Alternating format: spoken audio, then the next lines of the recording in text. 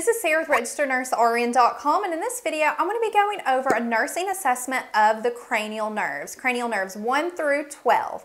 And if you would like to watch a complete head-to-toe nursing assessment, you can access this card up here in the corner or in the YouTube description below to watch that video.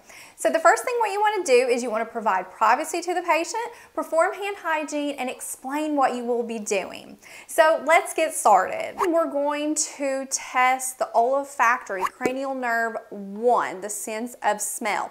So Ben, what I'm going to have you do is I'm going to have you close your eyes and I'm going to put something in front of your nose and have you breathe in and smell, and you tell me what you smell. And whenever you do this, use something that's pleasant smelling, not something that's really stinky, because it could elicit like a gag reflex or something like that if the person has a sensitive nose.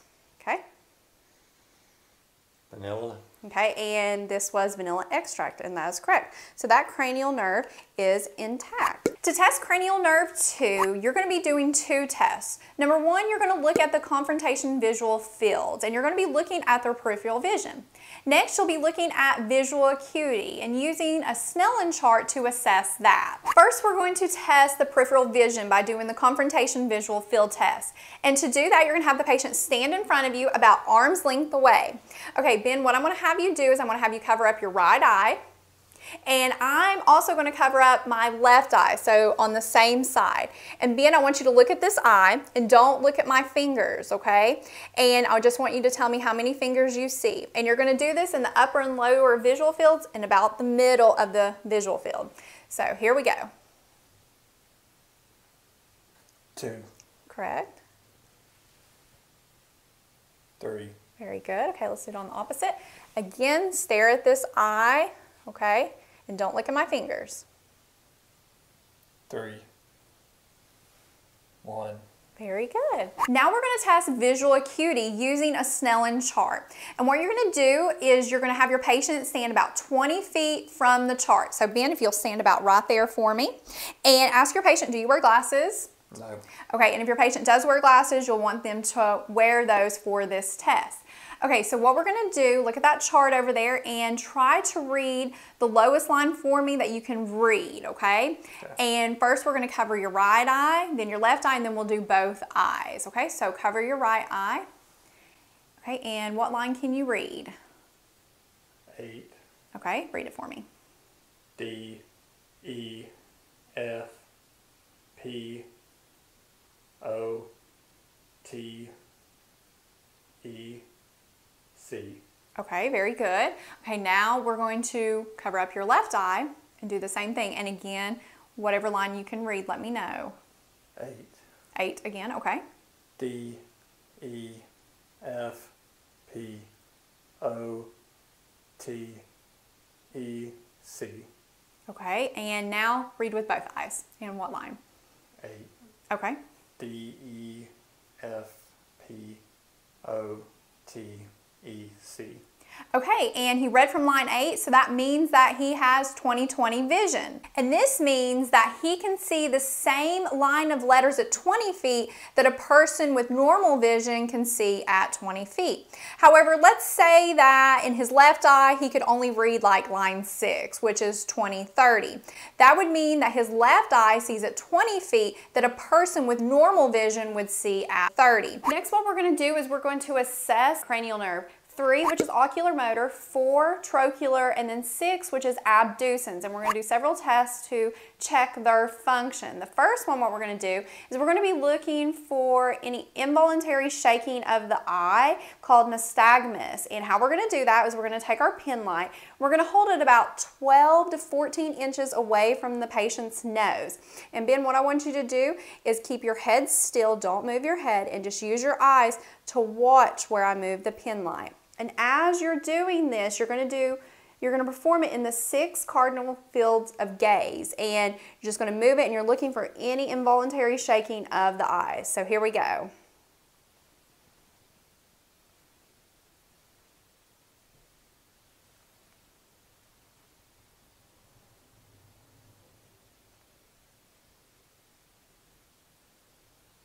Next, we're going to see how reactive the pupils are to light. And to do that, we're going to dim the lights a little bit, and we're going to have the patient stare off at a distant object. That helps dilate those pupils. And then we're going to shine using our pen light in at the side, and we're going to see how that pupil responds. It should constrict, and then on the other side, it should constrict as well. So say their baseline pupil size was like 3 millimeters, it should go down to 1 milliliter, and it should happen on both sides. Okay, so Ben, stare off at that object right on the wall over there for me.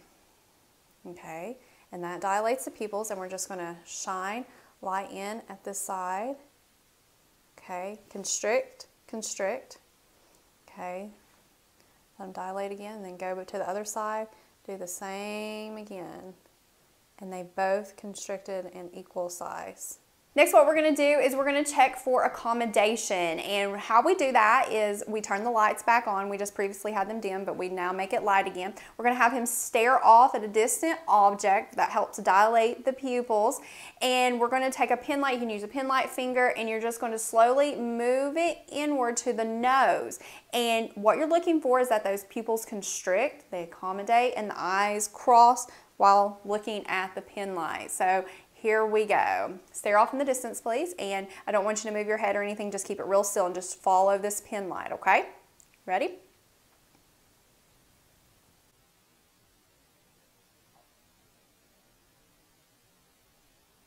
Okay, so now we can document, because we just checked all of the things with the eyes, we can document that the pupils are equal, round, reactive to light, and the accommodate. So that's where that acronym PERRLA comes into play. We're going to go ahead and test cranial nerve 5, which is the trigeminal nerve. And this nerve is responsible for many things like mastication. So what I'm going to have you do, Ben, is I'm going to have you clench your teeth, like bite down for me. And I'm going to feel the masseter muscle, which is right there, and it should be a nice firm ball. And then feel the temporal muscle. Now what I'm going to do to also test that nerve is have him try to open his mouth against resistance. So try to do that for me. Okay, and he can do that. And while we're here, we're going to go ahead and look at the facial expressions and test cranial nerve 7, which is the facial nerve. So can you close your eyes tightly for me and open them up? Okay, now smile for me, frown, and puff out your cheeks. Okay, and he did that with ease, so that cranial nerve is intact. Next, we're going to test cranial nerve 8, which is the vestibulocochlear nerve. And what I'm going to do is I'm going to include one of his ears and then whisper 2 words on the other side. He needs to tell me what I said. So, you ready? Mm-hmm. Okay, I'm going to include this one. Apple, banana. Okay, very good.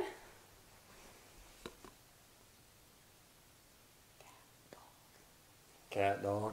Okay, and that nerve is intact. Next, what we're going to do is we're going to assess cranial nerve 9, the Glossopharyngeal. And so what I'm going to do is I'm going to have you say ah, and what you want is that uvula to move up. Ah. Okay, and then we're just going to test the gag reflex. I'm sort of just going to poke a little bit back there and elicit a gag reflex. Okay, there you go. Gag's really good. And cranial nerve 10, the vagus is intact because he's able to talk to me without hoarseness, and he's able to swallow. Then what we're going to do is we're going to test cranial nerve 11, which is the accessory nerve. So Ben, what I'm going to have you do is move your head side to side, up and down. Okay, and then shrug, try to shrug against my resistance. And he does that with ease, so that nerve is intact. Next, what we're going to do is we're going to assess cranial nerve 12, which is the hypoglossal nerve. And what I'm going to have you do, Ben, is I'm going to have you stick out your tongue and move it side to side. Okay, and he does that with ease. Okay, so that wraps up how to perform a nursing assessment of the cranial nerves. And don't forget to check out that head-to-toe nursing assessment video. Thank you so much for watching, and don't forget to subscribe to our channel for more videos.